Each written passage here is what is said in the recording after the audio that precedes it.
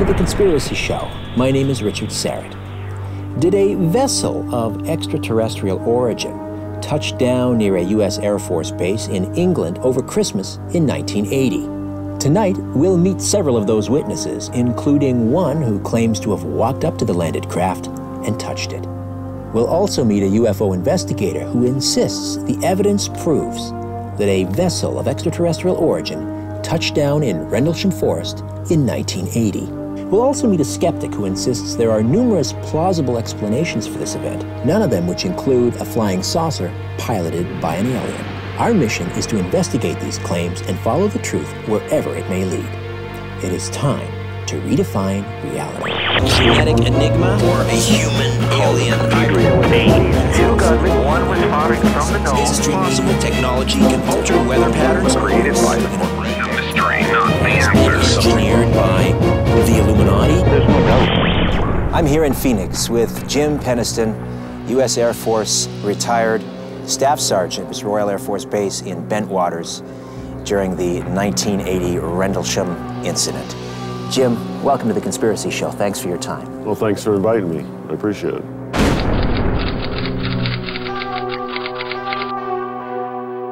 I want you to give me a quick thumbnail sketch or a timeline of what you saw, the date, where you were, and what your observations were. Yeah, I was working the midnight shift on the 25th of December, 1980. I was in charge of security for RAF Woodbridge, England. And around 1:30, 2 o'clock in the morning, I was called to go to the East Gate. I arrived there, and Sergeant Steffens briefed me that they had something going on in the woods. I looked out there. It appeared to be a dome of light. It looked like a fire. I said, "What, do you hear a crash?" And he says, "No, Jim, it didn't crash." So I said, "Well, did it land?" And he goes, "Yeah, something like that." I went back to the gate shack. I called into my control centers. They're checking to see the radar, to see if there was a tracking or anything like that. In a couple minutes, they come back online and they say, we had an unidentified bogey about 15 minutes ago, lost contact over RF Woodbridge. We deployed quickly off base. It was only like 300 yards, and there was like a bright a white light. A triangular craft appeared in front of us. It measured approximately 9 feet long, triangular in shape, black glass looking, metal feel, but very, very smooth. And when I came around to the far side, I see there was some type of pictorial glyphs on it. I was actually hoping that it would say United States Air Force or NASA or something like that. It's a rainy, cold day here in Rendlesham Forest. We're just outside the old Woodbridge Air Force Base, and I'm here to meet Larry Warren, the original whistleblower of the Rendlesham Forest UFO Incident. He's here to relive those strange events that happened over 30 years ago. I saw what I saw. I never saw anything in the air except the light come in, and then an object. Something happened, and there was a structured object on the ground.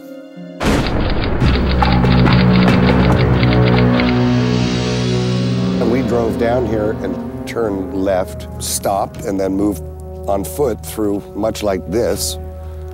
And there was no snow on the ground. And I mean, the forest was this all the way through.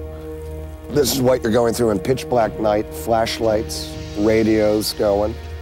And I still stand by, and I'm not alone in it. There was something alive in association with it. It was just there. When you say it was there, you mean you felt a presence? No, I saw it. I saw it. Definitely 3 things. Inside the craft? Outside. Lieutenant Bonnie Tamplin kind of lost it a bit and wouldn't come back out here. I'm here with Peter Robbins, co-author of Left at Eastgate, a first-hand account of the Rendlesham Forest UFO Incident. Peter, thanks for joining me. My pleasure, Richard.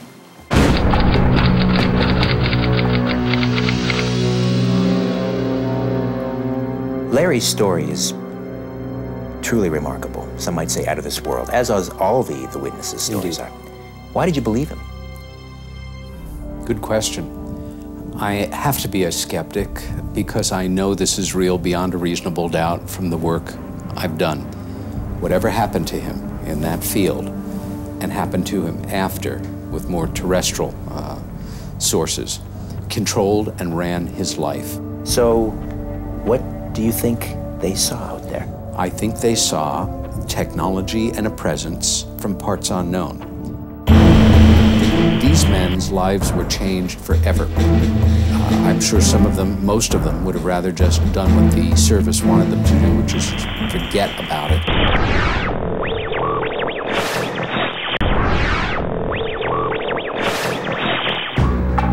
I'm here in southern Arizona at the Grasslands Observatory with James McGaha, retired U.S. Air Force pilot, astronomer, and skeptic. James, welcome to The Conspiracy Show.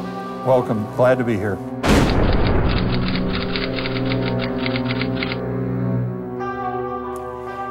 I want to talk to you about the Rendlesham Forest UFO incident. Basically, what happened was some lights were seen, and the first night, the lights caused the airmen to want to go off base and investigate the lights.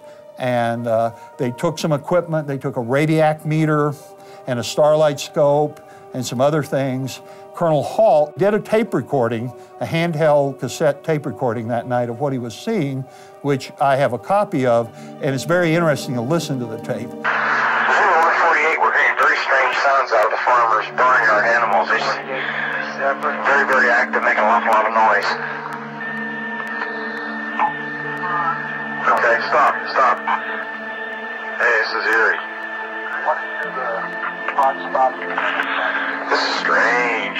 And I could hear all the transmissions in real time that you hear on the Hall audio tape. See it? The center spot. Well, it really isn't center. It's slightly off center. It's right there. There it is, right there. You focused? Okay. Looking out spot number 1 through the starlight scope. A starlight scope is an image intensifier for low light. It intensifies low light. It does not detect energy. It does not detect infrared. All it does is intensify light. Then he looks at the Orford Lighthouse, which he doesn't realize is the Orford Lighthouse. We are getting an indication of a heat source coming out of that center spot. You just saw a light where? Where? Right in this position here, straight ahead, in between the tree. There it is again. Heat or some form of energy. It's hardly heat at this stage of the game. It is working directly overhead. Watch, straight ahead off my flash back there. So there it is. Hey, I see it too. What is it? We don't know, sir. So you have a giant or something? Yeah, it's a strange, small red light. Looks beyond maybe a quarter to half mile, maybe further out. I'm gonna switch off. The light is gone now. Is it back again? Yes, sir. And so it gives all this weird, bizarre looking, because he's looking at this incredibly bright object. People have argued he didn't see the lighthouse, but he's looking straight at, he says what, he's looking at an angle of 110 degrees. About 110 degrees, getting a reading of about 4 clicks. Yes, sir. Yeah, but excuse me.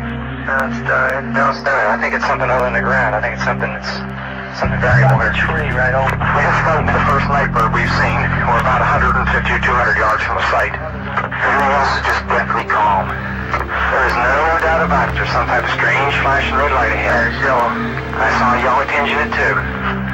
Weird. He has a period of about 5 seconds, and of course the Orford Lighthouse is a period of 5 seconds, and it's at 110 degrees from where he was. So either he was looking at the lighthouse, or he was looking at a UFO with a flashing light with 5 seconds. It was hovering directly above the lighthouse. What other possible explanation could there be aside from the Orford Ness Lighthouse? Oh, well, when you get into the explanation, it becomes quite complicated.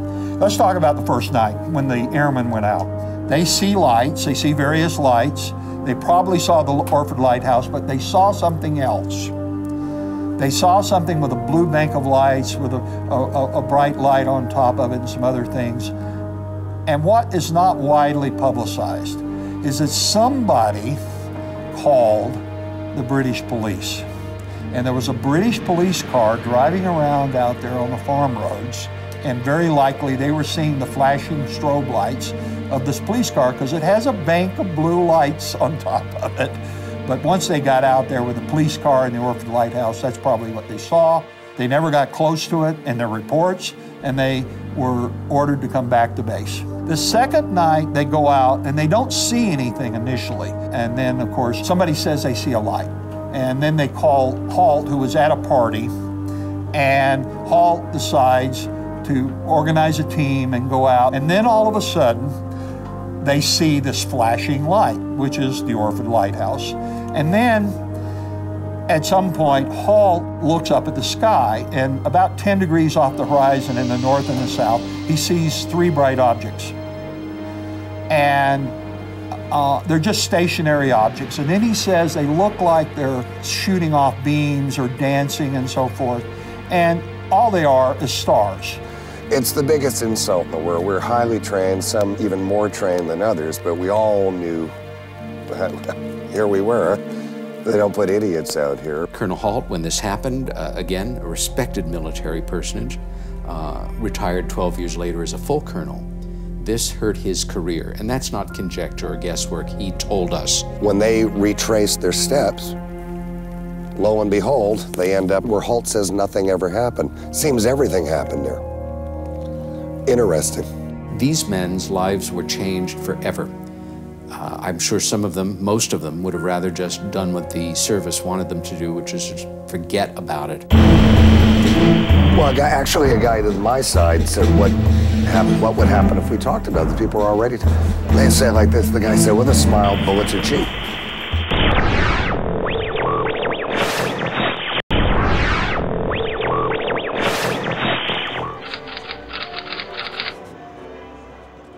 Walk me through the period that begins with your debriefing and the threats that were made against you. Well, we came off duty. I went immediately back to my room, my dorm room. So the next thing I know is that I get a note under my door, and they said I had to go out to the Chief of Security Police's office. And that afternoon they were debriefed. We're convinced it was disinformation, which is not a lie. It is a very skillful mixture of truth and fiction to produce a certain result. I'm convinced in this case to scare the hell out of the men involved. Well, actually, a guy to my side said, what would happen if we talked about it? The people are already, they say it like this, the guy said, with a smile, bullets are cheap. You know, there's this idea that somehow people can be threatened and all kinds of stuff. In all my career in the Air Force, I never saw anybody threatened. Were you taken to an underground base and debriefed? I think that was narco-hypnosis. I was taken to something subterranean. I do believe they exist on the base. I think for me that's very important. He was missing for, my understanding, is between 24, 36 hours. Men who asked where he was were told he was on a leave. Halt has always said that Larry was meddled with. Yes, he was. So were all of the men. Is there an underground complex there? I'm convinced there is. We signed pre-written statements saying we were off duty, and we had a sign. I said, that's not true. And we saw some lights, we were off duty. But we had no sign, you know, that's what we had to do. Larry continued to inquire quietly on his own. I think was identified as a potential problem, so much so that at a certain point he realized it was probably prudent to leave the service. We had the highest rate of suicide in NATO on that base. After? After. There was a captain who hung himself. It was, you know, you don't hear any of these officers talk about it because they're riding the pension wave, you know. The worst element was the government you were serving wasn't what you were serving, and there was a dark element there. Your world is not the world you live in. You know it every day. The guy working next to you probably doesn't. And you sit there and you go, oh, I know things you definitely don't know. Larry outed everyone, and that broke the story ultimately in England. He went on to become the whistleblower. And I think back then they said, well, you know, people say certain things in 1981 society. No, you'd be laughed, you know, you're a village idiot. It's not that way anymore. You know, people are very open-minded. People are more open to say, well, whereas they would have said, oh, crazy. Nowadays they go, well, maybe I'll tell you about something I saw. And then the other witnesses started to come forward years later, and it's now history. James Penniston claimed that he went up to this craft. It had landed. He walked around it. He touched it. What do you make of his account? But I'm highly skeptical of that. He now claims he touched it, and recently claimed he's getting some kind of binary download to his brain. I was like blinded, mentally blinded, where I couldn't see, and all I could see is like ones and zeros flashing in my head, to the point where I couldn't see what was in front of me. As it dissipated, takes off up to treetop level. When the craft lifted off, there was no noise, there was no air displacement, which was strange. It momentarily stops, turns, and is gone in a blink of an eye. Since then, you know, I gave that question to people you know, that are in the know. They said, well, a blink of an eye would equate to 5,000 miles an hour. So that's pretty fast. At what point, Jim, did you start writing the ones and zeros, the binary code that you received in a flash? The following day, the 27th, when I woke up early. I woke up at like 4 in the morning. And I mean, I'm beside myself over what happened the day before, wondering just how real everything was. If you look at his original report, all he says is he saw lights. The lights never got close to him. He says the lights moved away from him. He never touched anything. What he said in his official signed report is not what he's saying now. And you have to wonder, what does that mean? To go ahead and report that to anybody or back at the base would just be ludicrous. I would have got relieved of duty. So I never said nothing. And I got these ones and zeros going. I really thought I was sort of losing it, you know. So I started writing them down in the notebook, and when I did that, it felt better. I thought it was all going to be just gibberish. I really did. Then I get the information back, and it finds out it's actually has meaning, and there's words and a message. And the gist of that message was what? The general meaning of the message was that it was a probe, and it was here for exploration of humanity, and it was time-related with the fourth coordinate, meaning that's a time-related code. And so the message indicated that this was from time travelers. The question here is what really happened, not what they think happened. And what they're saying now certainly does not match their reports at the time.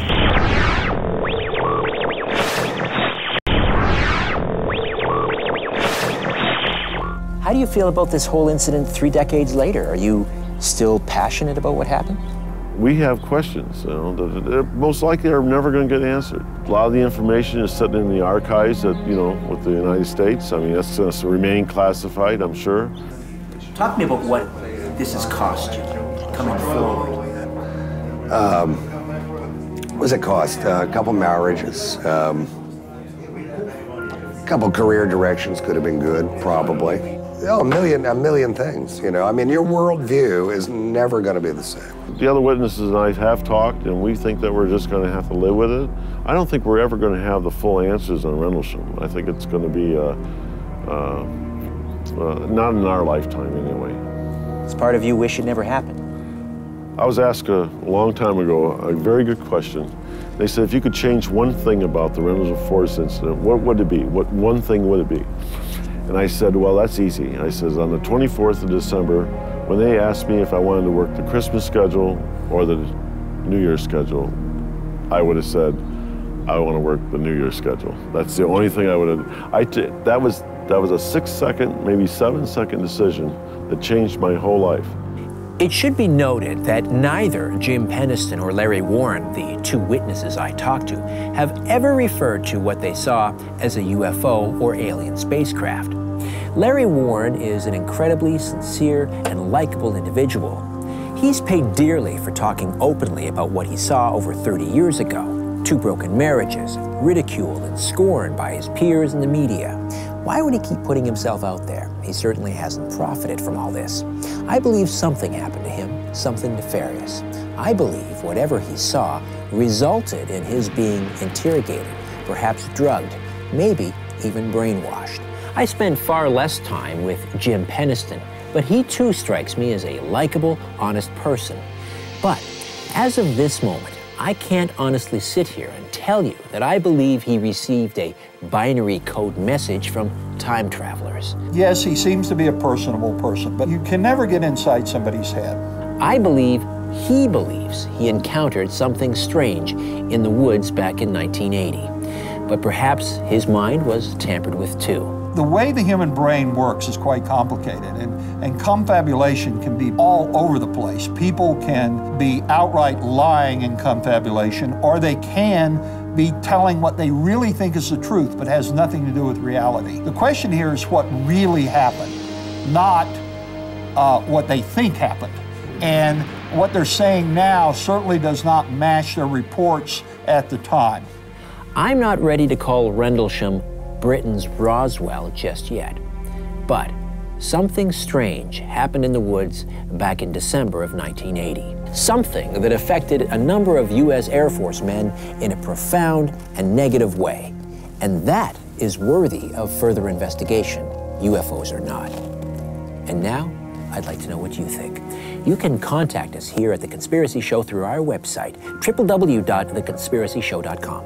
In the meantime, don't be afraid. Move over, Aphrodite. I'm coming home. Good night.